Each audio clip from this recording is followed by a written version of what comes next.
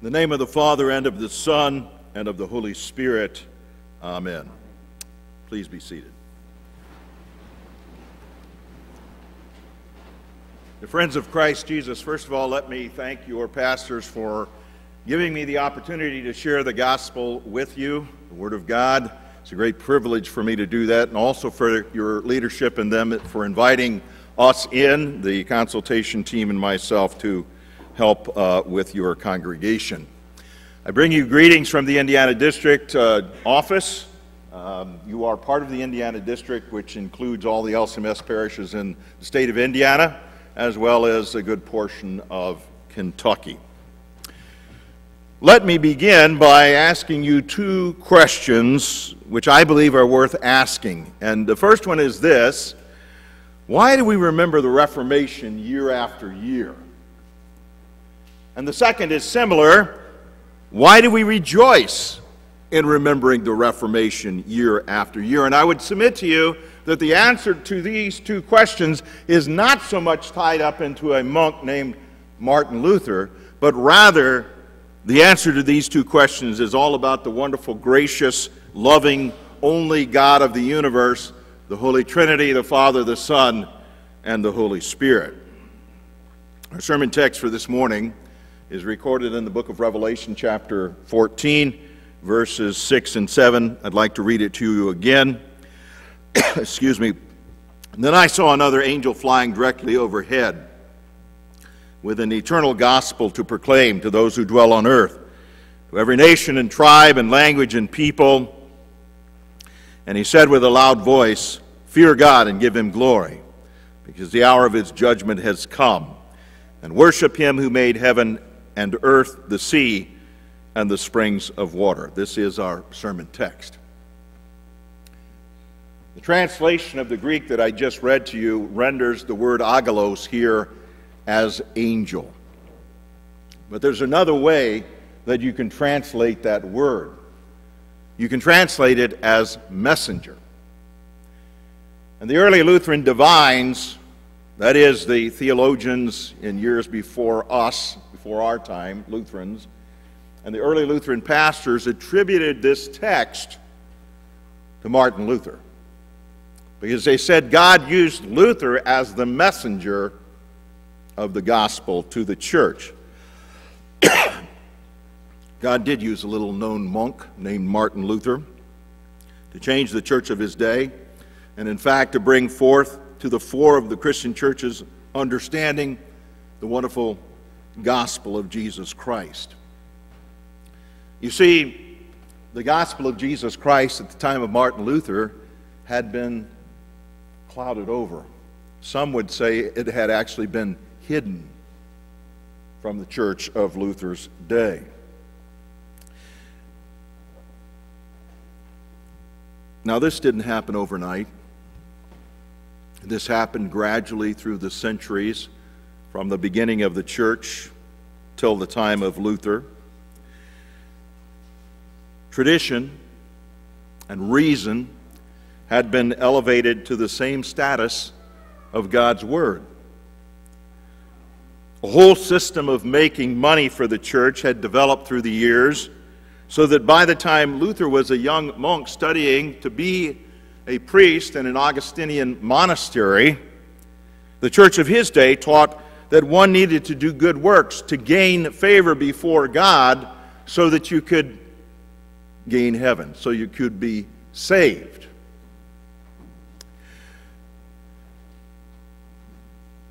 What they taught was when you were baptized, Jesus got you started. You were infused with some of his righteousness, but it didn't cover all of your sins. You had to take care of your sins yourself. And you did that through good works. So you had to complete your own salvation. Well, along with this teaching, another noxious doctrine developed, and that is called the theology of doubt. You never knew when you had done enough.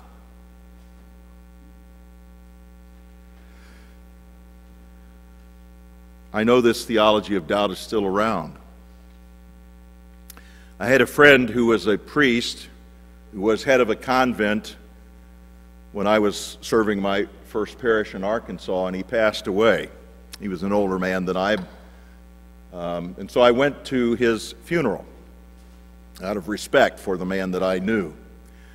And the priest who conducted the funeral preached the sermon and so forth, and I went to him afterwards and I said to that priest, "You really don't know where Father so-and-so is, do you?"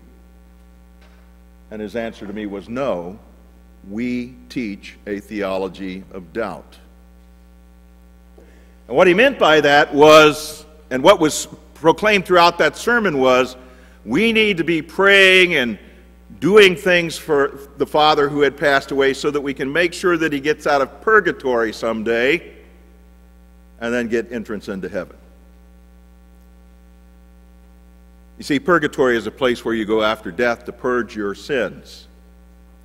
Now that happened early on in my ministry because I was a young pastor in 1982, if you can believe that. Later on in life, my last parish, I went to see the doctor. I had my collar on. He's a friend of mine, still is today. And the doctor said, "What you been up to, Geoff?" And I said, "Well, I just conducted a funeral." And he got this sad look on his face, and he said, "I know Christians ought to be happy when Christians die, but it just can't be." And I said, "Doc, why is that?" And I kind of knew, because I knew his background. I knew what he was going to say. And he said, "Because you never know how long you're going to be in purgatory." And purgatory is not a pleasant place. You still got to take care of your sins. You see, in that church, the way that you purge your sins in purgatory is you have to rely upon the living in this life.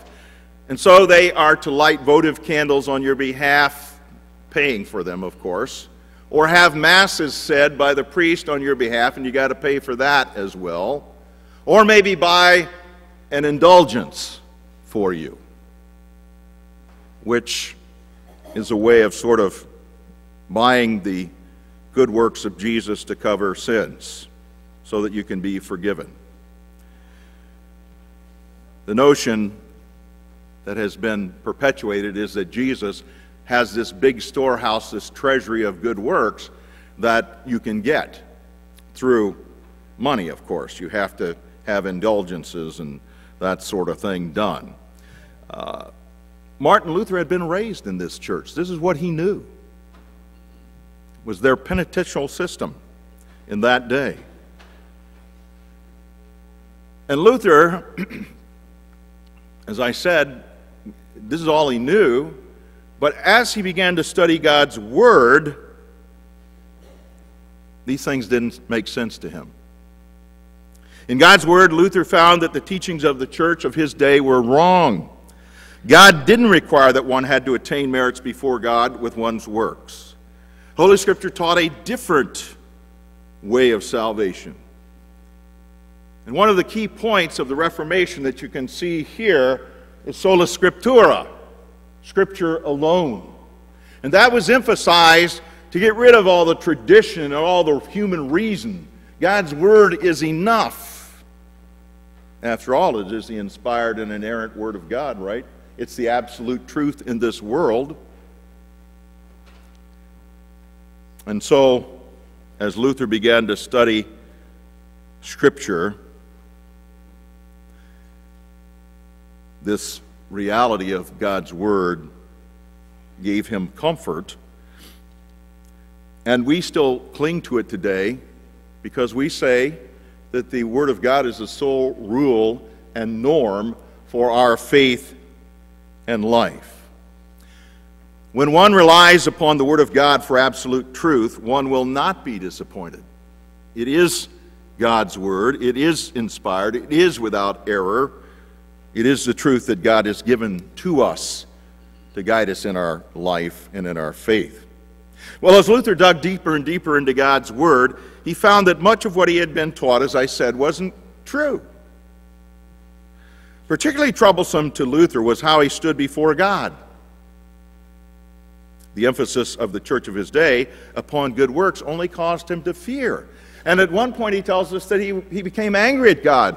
He hated God because what he read in God's word were passages like this in Leviticus 27.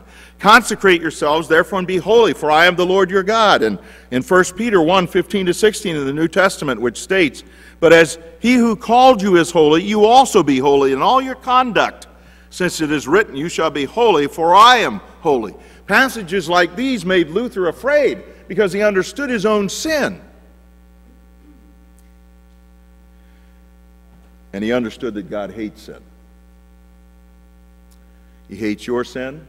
He hates my sin. He hates sin wherever he finds it. Do you realize that? And God punishes sin. He doesn't ignore it. He's not like some indulgent grandfather who pats you on the head and says, that's okay. No, that's not true. God hates sin. In the book of Ezekiel, chapter 18, verse 20, we read, the soul who sins shall die. That word's for you, it's for me. Which of you hasn't sinned? Raise your hand if you've never sinned. I'm glad nobody raised their hand. Again, Holy Scripture tells us we all have sinned. For all have sinned and fallen short of the glory of God, Romans 3:23. And in Romans 6:23, Paul tells us what we get with that sin. For the wages of sin is death, and he's not talking specifically about physical death. He's talking about eternal death, which is a lot worse than just dying physically. In Scripture, we're told what eternal death is like. Jesus says that it is the place of the outer darkness where there is weeping and wailing and gnashing of teeth. And I don't know about you, I've wept some, but I've never wailed and gnashed my teeth in sorrow. And I pray that I never do. That doesn't sound very comforting to me, does it to you? Really not some place that I want to end up. Do you? So, if all of us sin, and what we earn with sin is eternal death, and we really can't pay for our sins, what are we supposed to do? You see, that's why Luther was angry with God.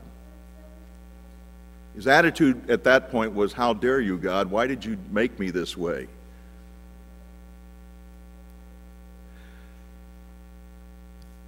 What are we to do? Well, we rejoice in the Reformation of Martin Luther because God used Luther to bring forth to the fore of Christian teaching God's answer to our sin. Through the majority of the first part of this sermon, I've been preaching the law to you. Have you felt its pinch? I intended it to do that to you. And now I want to share with you the gospel. I want you to understand the gospel. Luther rejoiced in the truth that we are saved by grace through faith in Christ Jesus. This didn't come immediately to him, but the more he studied Holy Scripture, the clearer it became to him. A wonderful passage which was read in our epistle lesson for today, and I'm going to read the greater portion of it, starting with verse 21, opened this truth to Luther. But now the righteousness of God has been manifested apart from the law.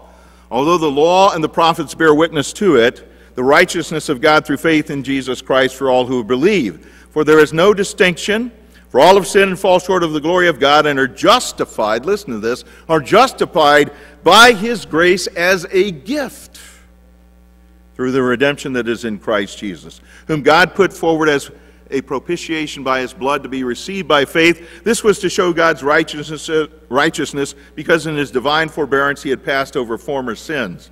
It was to show His righteousness at the present time, so that He might be just and the justifier of the one who has faith in Jesus.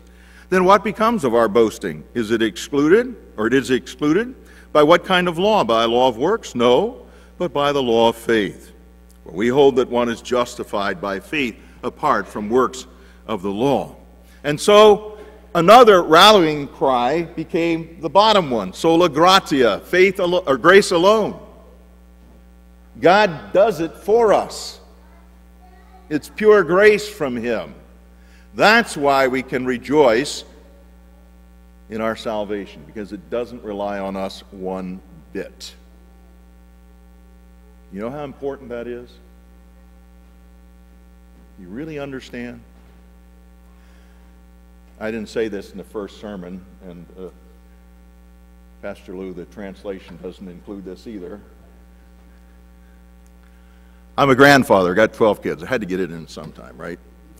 Grandfathers brag about their kids, but their grandkids. I love my grandchildren, and I promise to do things for them.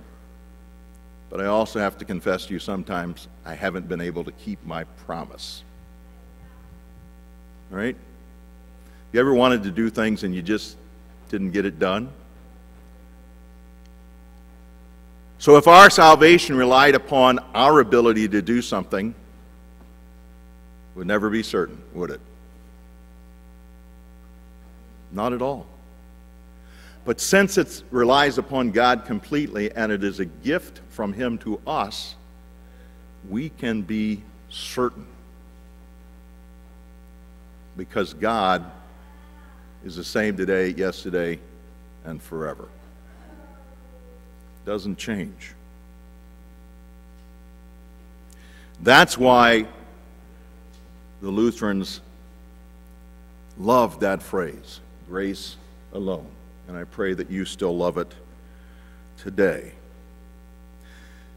The answer to our salvation, the answer to cover our sins, is not to work harder and harder in doing good works so that we might somehow make satisfaction before the Holy Trinity.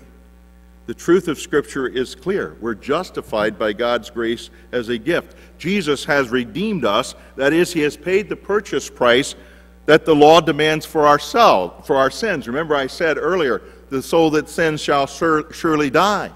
What is so wonderful about what God has done for us is recorded in 2 Corinthians chapter 5, verse 21, where we read, He made Him who knew no sin to become sin on our behalf, that we might receive His righteousness. What a wonderful exchange occurs for us.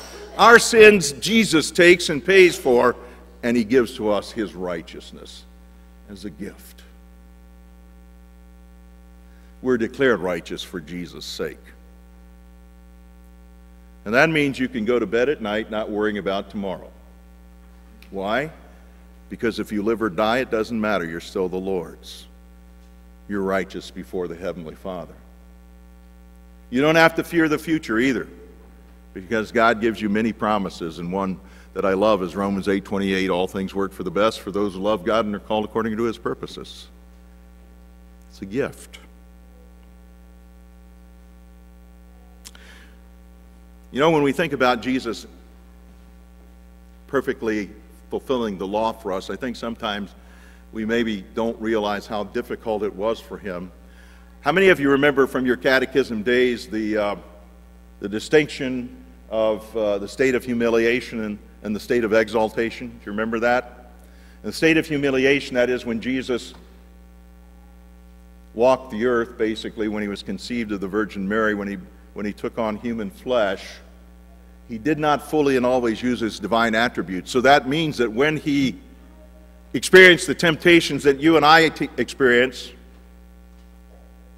He dealt with them as a man.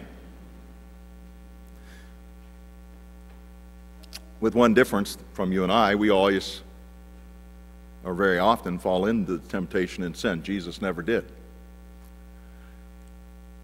But that doesn't mean that He didn't feel the temptation. He did. And that makes all the difference. He knows what we go through. So we have a high priest, our Lord Christ, whom we can go to knowing He understands what we're going through. And He has the answer for us.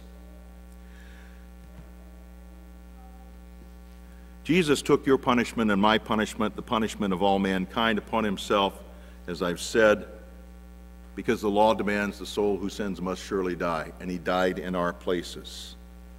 He paid the price of our sins completely. We don't have to wonder if they're paid for. He's done it. He did this for us so that we might be freed from the slavery to sin and from our slavery to eternal death.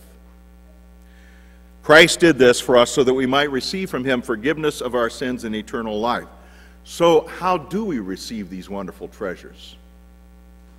Well, that leads us to this statement here, sola fide, faith alone. Remember what you were taught in catechism about the Holy Spirit? Third article, the explanation. What is it? I believe that I cannot by my own reason or strength believe in Jesus Christ my Lord or come to him, but the Holy Spirit calls me by the gospel, enlightens me with his gift, sanctifies me, and keeps me in the one true faith, right? And that's what he does for all Christian people the world over. Who's doing the work? You or God? God. And again, do you know how wonderful that is? We rely upon God, and he doesn't let us down. We don't manufacture our own faith. It is a gift from God to us. Indeed, in the natural state which we are born in, we are all enemies of God. We are selfish, self-serving creatures. We cannot save ourselves, as I've already stated in this sermon. We need someone outside of ourselves to save us, and that is what God does for us. The Holy Spirit comes to us in the words and through the water of holy baptism, and where there is a sinner, one is converted to saving faith. Sometimes people are brought to faith as adults. The Word of God works. As they hear that law and gospel proclaimed, they are brought to faith in Christ. And with this hand of faith, we receive for ourselves the blessings of forgiveness of our sins and life eternal. And that is not all. The Holy Spirit continues to work in our hearts and minds through the preaching and teaching of the Word of God, through your meditation upon that Word of God, so that he enables us to become more and more Christ-like. That we call sanctification. Our good works that the Holy Spirit enables us to do are not so that we can somehow satisfy God so that he'll let us into his heaven. It's rather that we are conduits of God's love, of his grace, of his mercy through us as we serve our neighbor. So you're God's hands, his feet, his mouth in this world. What a great blessing that is. We respond in thanksgiving to God's grace with these works that God enables us to do. So sola scriptura, Scripture alone. Sola gratia, grace alone. Sola fides, faith alone. These are wonderful truths that we learn from God as he teaches us in Holy Scripture. These are wonderful truths which enable us to have great joy and happiness in our lives. They are wonderful truths which are certainly worth us remembering once a year. But more than that, they are wonderful truths which we have the privilege to share with others. Because there are many people that you know who don't know this. And how are they going to hear? How are they going to know unless you tell them? In Jesus' name, amen. Now may the peace of God, which surpasses all understanding, keep your hearts and your minds in the true faith in Christ Jesus unto life everlasting. Amen.